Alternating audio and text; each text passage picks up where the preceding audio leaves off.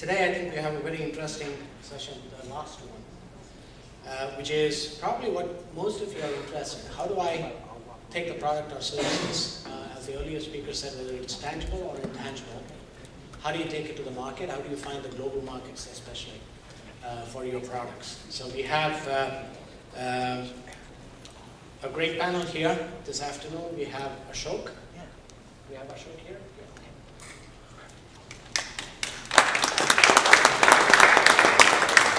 We have Ashok Kartham. He is actually a serial entrepreneur. He is the CEO of MIs, and I'm sure you all guessed what MIs is. Something to do with mobile. So I will let Ashok kind of give a brief introduction of himself, and then we'll have Alfred Goldberg,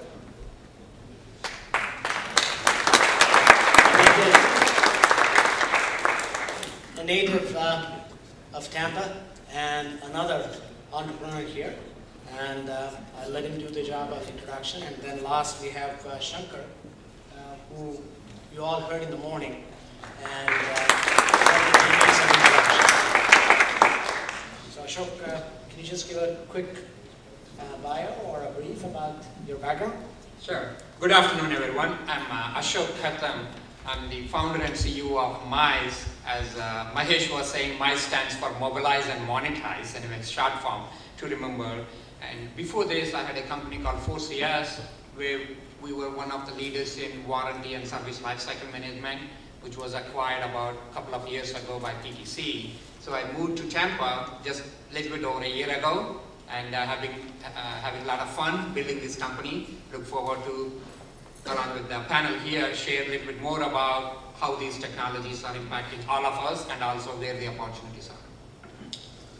And I'm Alfred Goldberg, President of the Americas for Absolute Mobile Solutions. We are a 14-year-old digital marketing agency. We are present in over a dozen countries. As was mentioned, I am a third-generation Tampanian.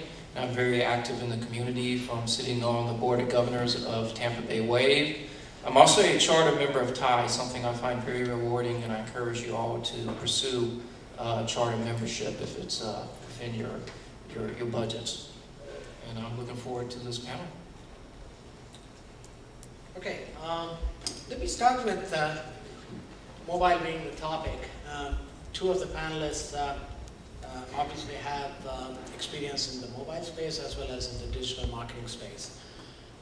When you look at mobile today, you have about 3.2 billion subscribers worldwide. And when you look at the connections, that includes your broadband connections on the mobile networks and M2M. You have about 6.8 billion connections worldwide, and it's expected to be about 15 billion connections in just a matter of 3 years. So that's one part of the equation that's staring at us. And the second one is, I think, very valid in terms of people who are looking for opportunities and who are looking for areas where they can monetize. Voice data and text messaging revenue are hitting the third wave, as Chetan Sharma, who is a good friend of mine, who runs the consulting out of Seattle, talks about, and basically the revenues are flattening out. The voice is actually declining worldwide, barring some exceptions in Africa and in Asia. And text messaging, as we all know, is having a hard time with OTT players really selling the application-based messaging, whether it is the IM, whether it's a WhatsApp, you name it. There are plenty of applications worldwide which people can use, which is acting as a substitute, which is basically driving those text messages revenue down, as well as the volume on the operator's network going down. The third one, data, I think has been a phenomenal story since 2007. Since iPhone got introduced in the US, I think the data market has seen explosive growth here. And I think it will continue depending on the cycle, evolution cycle of the networks worldwide, in terms of whether people are deploying the HSPA network, the 4G LTE network, and then people are talking about 5G now. But when you look at this, the fourth wave that people are talking about, which is taking the mobility and the telecom industry, which is about 1.5 trillion market, and it's going to be tripling in a matter of 3 years because of what I call the proliferation of these applications that are related to what I call cloud-based applications. You have the big data, which has been talked about a lot recently, and also you have what I call content that's being put out there that are driving the use of these applications, which is going to be driving the fourth wave. Now, with that, let me turn to the panelists here in terms of sharing what their view on 3 topics here, and then we'll get to the one that I would like Shankar and then Ashok as well as Alfred to talk about how best you can market the services and what are some of the things that you should be watching out for, and what are the things that are do's and don'ts. So the first one is, what is the next big thing that people should expect? Ashok, let me start with you in terms of the applications space. Sure. Before getting into the next big thing, I want to also a little bit set the context.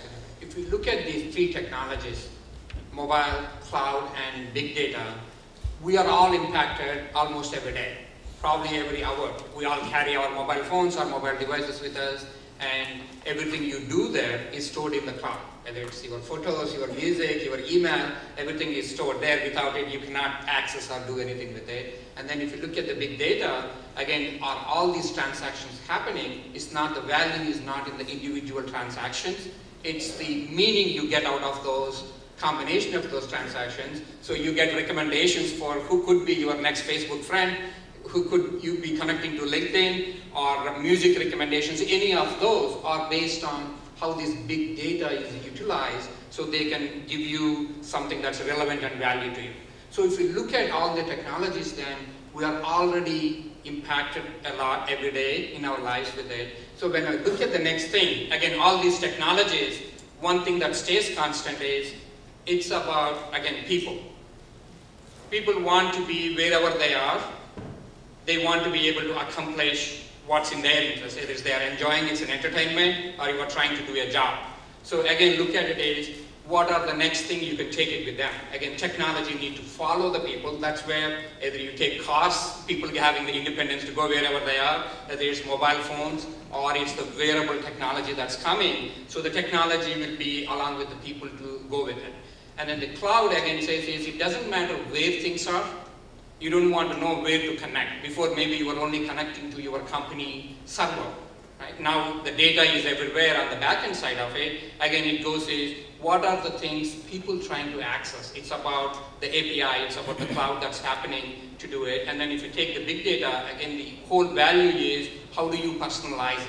How do you make sure it's very relevant to them? The people's attention is very sharp. Most of the marketing is, I kind of claim is, the advertising, email campaigns, a lot of these are dead. What's going to happen is, it's going to be able to deliver relevant experiences for the people when they need it. So if you combine those 3 things that will stay constant, people want technology where they are, people want to be able to access wherever things are that suits them, and be able to get more relevant value out of it. Again, you can continue to go on that spectrum and then look at what would be the next thing. So again, we think the devices will get to be everywhere. Mobile definition is changing. You talked about the waves. What I kind of see is the mobile definition now is, it's not just about smartphones. Your car is smart, your appliance is smart, your TV is smart. So those are mobile devices. So that will continue to happen. You can look at where can you add that smartness. Right? And then what is the data you can provide it easily, and the value. And since I hit it, I'll let others speak, and then we can come back to what are some of the specifics associated with that. Let me ask the question, Alfred, differently to you, given your marketing background. Big data, as we see it, obviously, it's in the mining of the data. And obviously, there are concerns about the security, the privacy issue, which has been talked a lot about, given the Google context. And so, with all these challenges that are there from the privacy sector, your mobile security in terms of the information that you have, and how secure it is, and how it's going to be used by different marketing agencies and different companies that access this big data.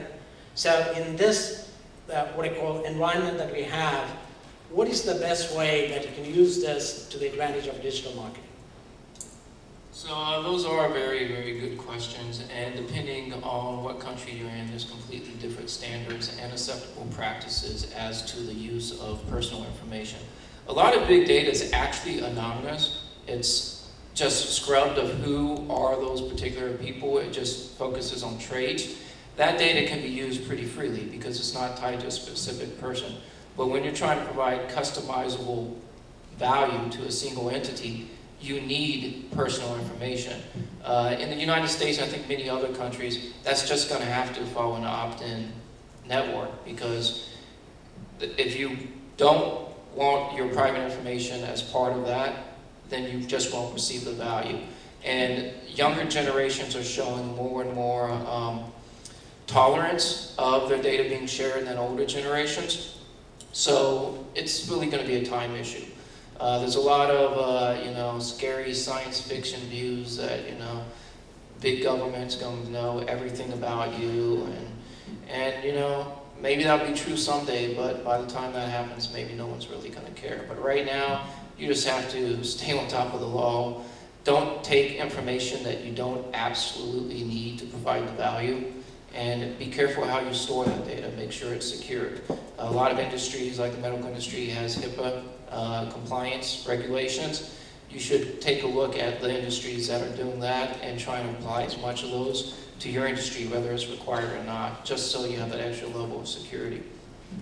Just to follow up to that, I read somewhere that 70% of the users that you see here on mobile, you mentioned about the younger crowd who share their privacy information more often than the generation, not my generation.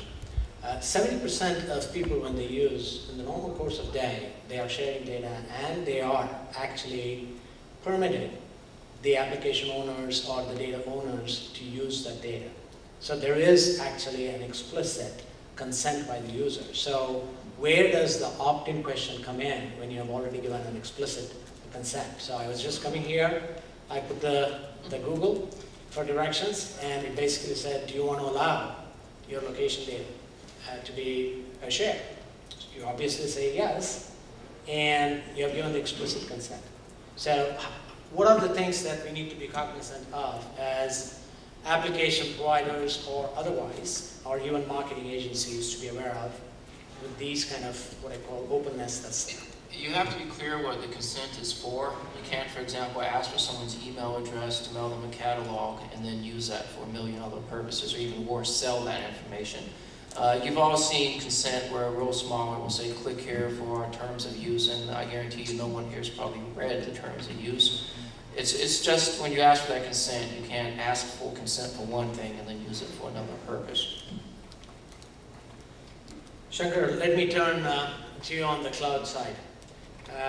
About 3 years ago, there was about 2 billion terabytes of data that's created, and it's in the cloud in terms of various applications and data that you see.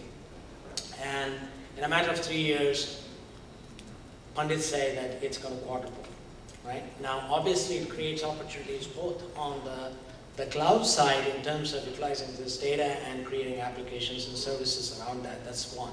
Second, on the hardware side, obviously with the LTE and the broadband networks that are being deployed, having the data and the applications in the cloud makes sense because you can access it, and the networks allow for access of that data, whether it's photo, multimedia, even what I call the heavy, big data itself, or the big content can be delivered very easily on these high-speed networks. So what are the opportunities that you see on the hardware side as well as on the software side? So first of all, people should be under the illusion that networks can carry all the data. I mean, I know you come from a networks business, but frankly, I have customers who physically have to bring their data via ship because, that's the fastest way to get the data into the data set. That's how big the data is. So there's always something called Amdahl's law. And so the network can get faster and faster, but there'll always be bandwidth limitations. It's like there's always processor limitations or storage limitations. So having said that, the fundamental thing that's happening is that irrespective of where this is headed, the data is going to be in a data center somewhere. But the use of this data is going to be on the edge on some sort of device. So what's happening is the innovation is coming at all ends of the spectrum. You know, the way you store the data, the way you deliver and encode and decode the data, the way you interpret the data. There's innovation in every piece of that data cycle. And I think this is going to be like a golden age. You know, when I grew up, all the data was just numbers and text. It was real boring. And now we have, we have n dimensions of data. You know, before data just was either it was text or it was a number or it was special character. There was no kind of concept of an audio or video or photo or location, latitude, longitude, genes, sequences, cells. All of these are different data types.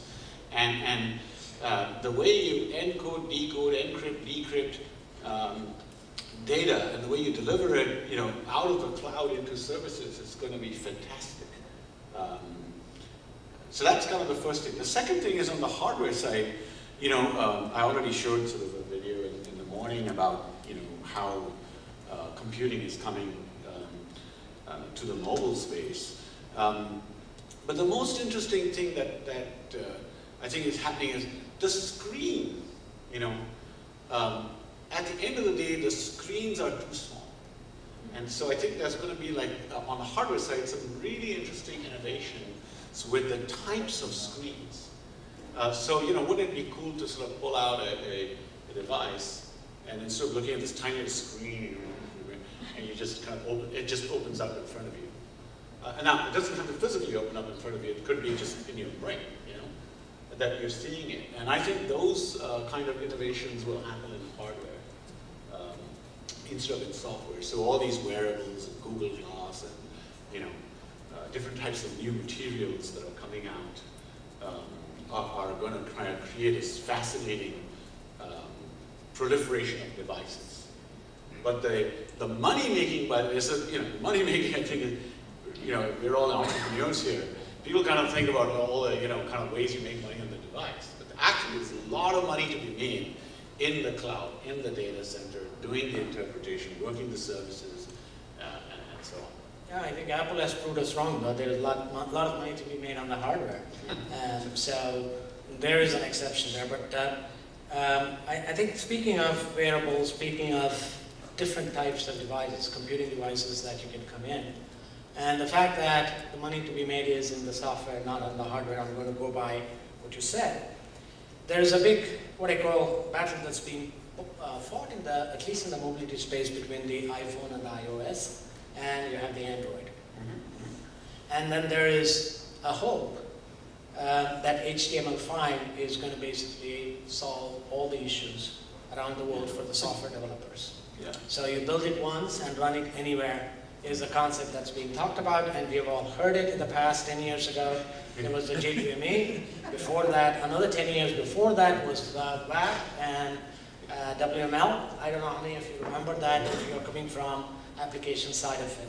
So let me start with Alf on the HTML5. What do you think the opportunities are? Should app developers start looking at that, or not worry about it and continue on the Android and the iOS bandwagon? I had this discussion on a panel about 2 years ago, and it almost turned into a fist fight. So you guys, you really... Okay.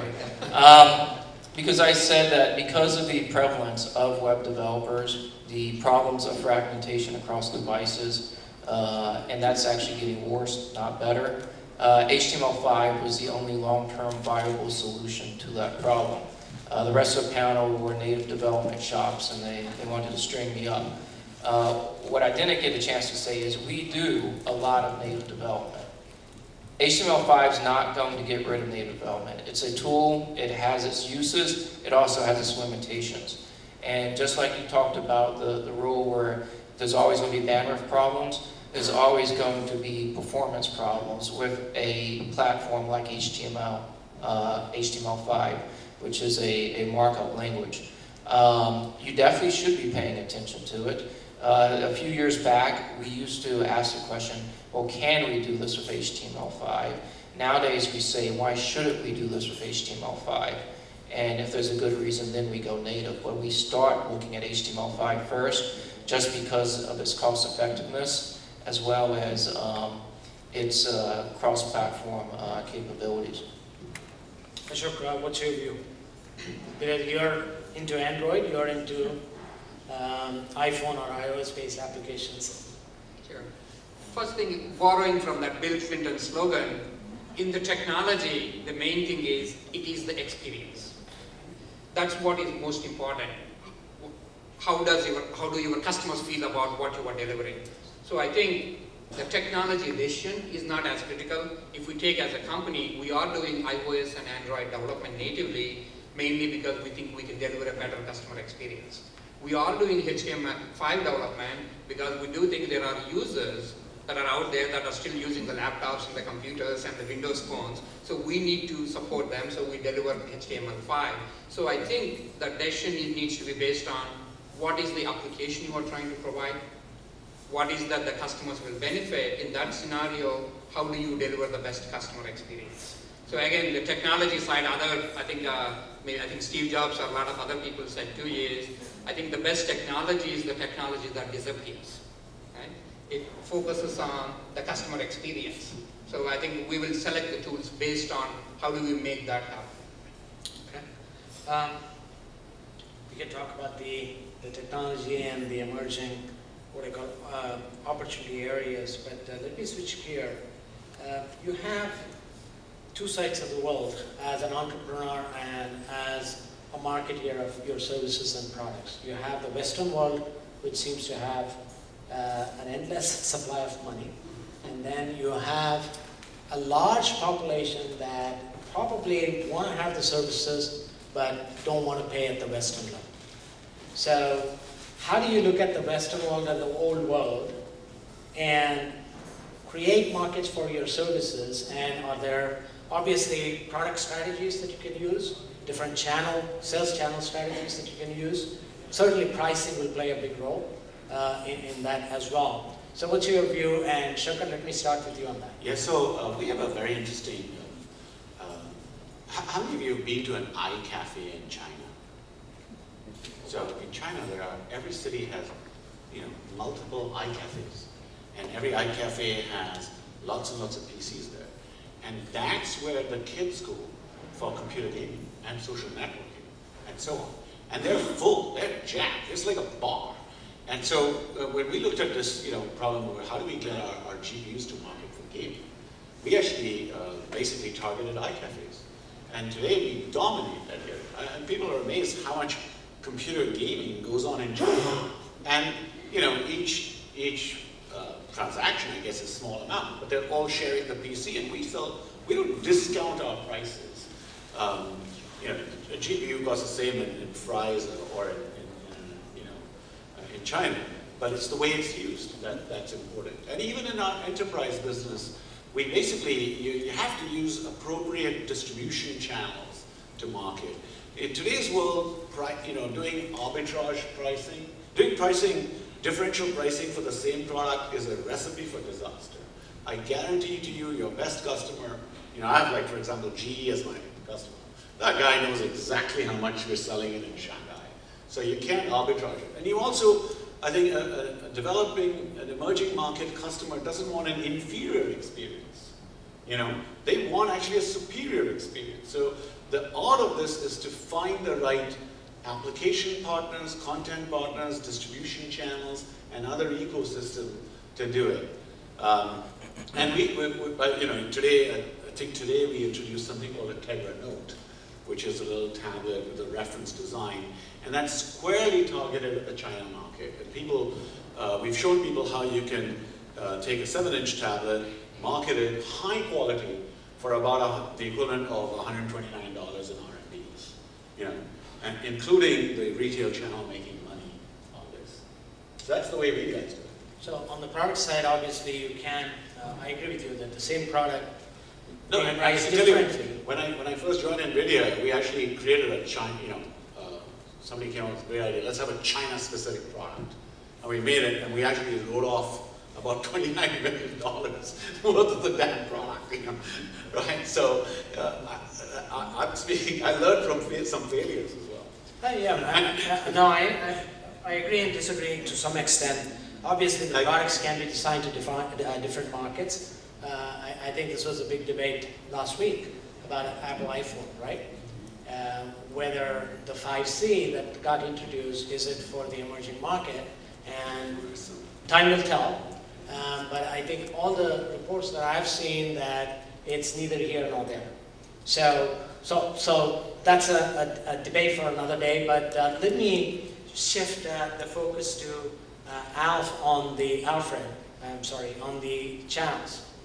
Do you use the channels differently when you have to deal with the mass market, which is like China or India or Africa versus European market or the North American market? We tend to focus on the mass market. We very much believe in the long tail. Most apps are free. I think it's like 64% of apps are free. If your objective is to make a lot of money off just the development of a mobile application, it's extremely difficult for some of the things that were mentioned earlier to take it and then bring it into an emerging market and make the same premium. By focusing on different goals like reaching a mass market, engaging a particular, say in the case of mobile marketing, a particular brand's audience, free is fine. You're making the money from those connections, not from the sell of the app. So whether it's in the US, the developed world, or the developing world, we do tend to focus on a mass market channel. Next month I'll be in Brazil. That's the next destination that we're focusing on. A lot of people are not aware Brazil has just surpassed India as the 5th largest smartphone market in the world. Some of the things that are happening in Brazil are happening lightning fast, and you need to get in there quickly.